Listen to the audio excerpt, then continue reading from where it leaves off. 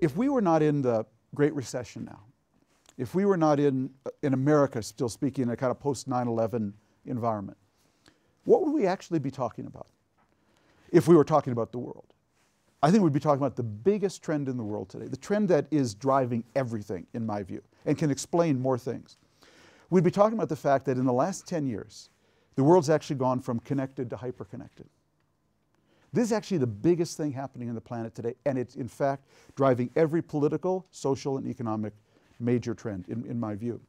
So when I sat down to write The World is Flat, Facebook didn't exist, Twitter was still a sound, the cloud was still in the sky, 4G was a parking place, LinkedIn was a prison, applications were what you sent to college, and Skype was a typo.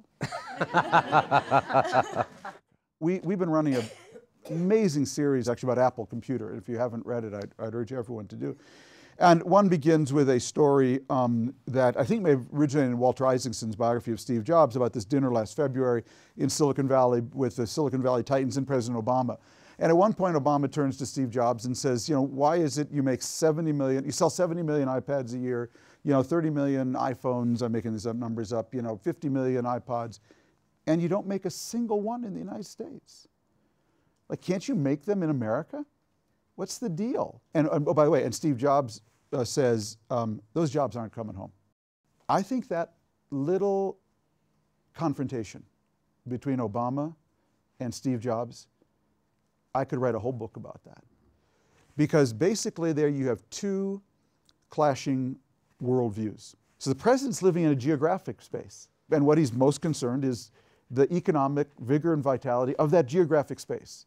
And he's saying to Steve Jobs, I rule over this geographic space. Why can't you make more of your products in my geographic space? So Steve Jobs is living in a world where you have this global supply chain which is imagined here, designed here, manufactured here, marketed here, sold here.